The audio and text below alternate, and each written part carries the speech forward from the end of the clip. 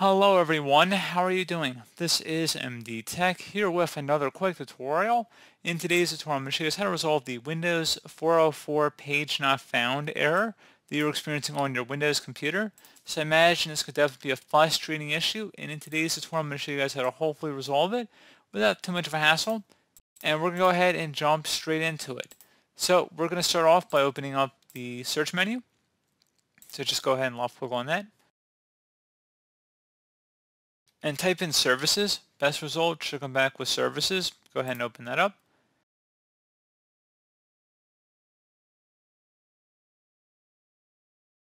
You want to locate the web client service. Go ahead and double click on it. You want to stop the service here.